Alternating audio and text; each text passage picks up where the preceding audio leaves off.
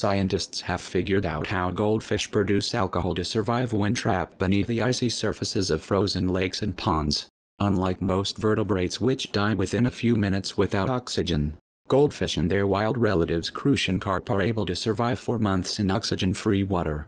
Biologically speaking, the fish convert their anaerobically produced lactic acid into ethanol, which diffuses across their gills into the surrounding water. The researchers from the universities of Oslo and Liverpool have discovered the unusual molecular mechanism behind this unique ability. They have pinpointed sets of proteins which are normally used to produce energy by channeling carbohydrates towards their breakdown within a cell's mitochondria. While one set of those proteins is very similar to what other species of vertebrate possess, the second set is uniquely activated by the absence of oxygen. Dr. Michael Berenbrink, an evolutionary physiologist at the University of Liverpool, said that the blood alcohol concentration in these fish can exceed the drink drive limit during the winter.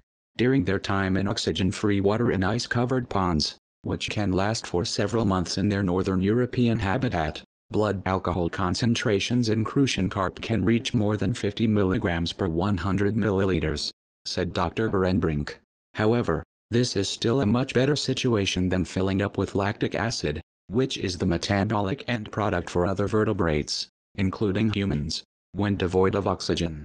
Lead author Dr. Catherine Elizabeth Fagernes, from the University of Oslo, said, "The ethanol production allows the crucian carp to be the only fish species surviving and exploiting these harsh environments, thereby avoiding competition and escaping predation by other fish species with which they normally interact in better oxygenated waters." It's no wonder then that the crucian carp's cousin the goldfish is arguably one of the most resilient pets under human care.